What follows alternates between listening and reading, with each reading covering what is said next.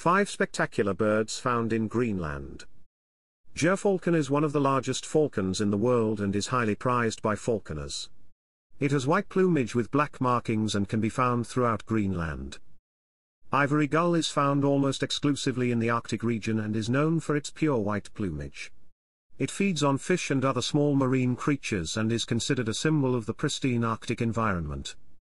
Common eider is a duck found throughout the Arctic regions, including Greenland, and is highly prized for its down feathers. The down is used to make warm clothing and bedding.